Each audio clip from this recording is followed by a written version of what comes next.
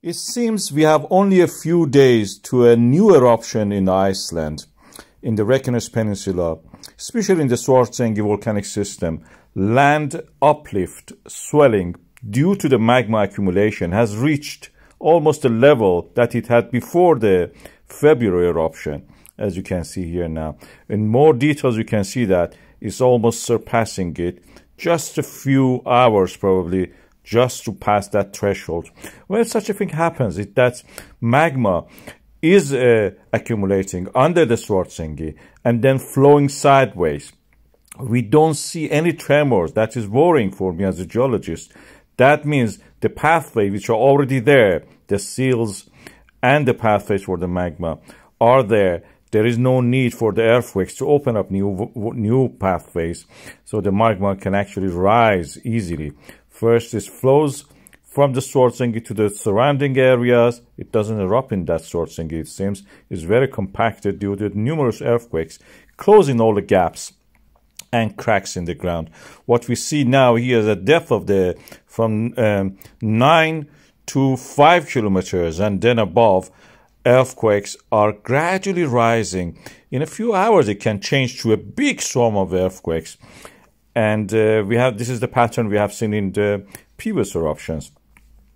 At the surface, we see just some small amount of the heat rising from the area. But when we look at the similar situation, not just Svartsengi, but to the adjacent area in the Fagradalsfjall volcanic system, to the east, which is now here, I will show you, that is also some evidence for rising of magma. And then to the east of this, again, Krýsuvík volcanic system, where it is written clear forward, under it at depth of 5 kilometers, we have also some earthquakes. Magma is connected to each other at the depth when it is in the mantle. But when it rises to the surface, you have to rise through the fractures in the ground. These fractures are blocks of the rocks, because this is a rift valley we have there. And this rift valley, when one moves and there is eruption, for example, in Svartsengi, Blue Lagoon area, then we will have the next one has to move, accommodate the movement like a wave. They will displace to accommodate that movement, and we see transfer faults, transferring movement from one volcanic system to the next one. They will not erupt all at the same time, but that means we will have a decade or decades of upheaval and unrest in the Verkís Peninsula. After 800 years that we didn't have anything in that scale. At the depth, I will show you again here, the magma reservoir is at the mantle. It's not a magma chamber. This is an ophiolite system practically we are seeing. Oceanic crust is being built there.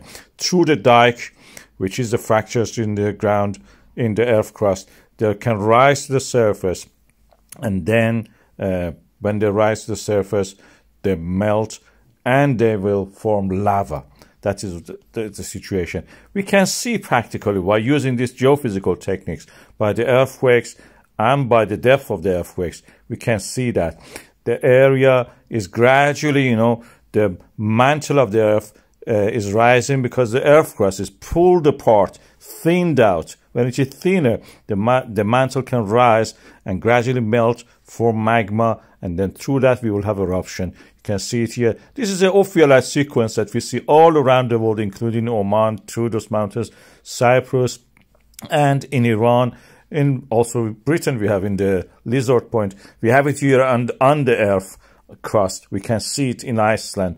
Svartsengi volcanic system may erupt in a few weeks' time or a few days even. Estimate previously was that by the end of the February or early March, and that estimate stays valid, and we expect that happen soon now that we are near the end of that period. What is significant in Iceland especially is that we are seeing the ophiolite sequence in formation in real time.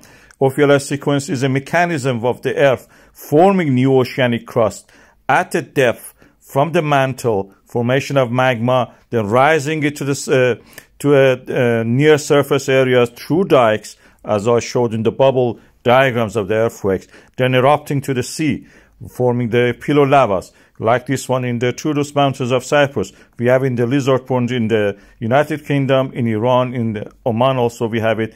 In Iceland, we are seeing it in real time. Oceanic crust being built to the dikes from the mantle to the surface.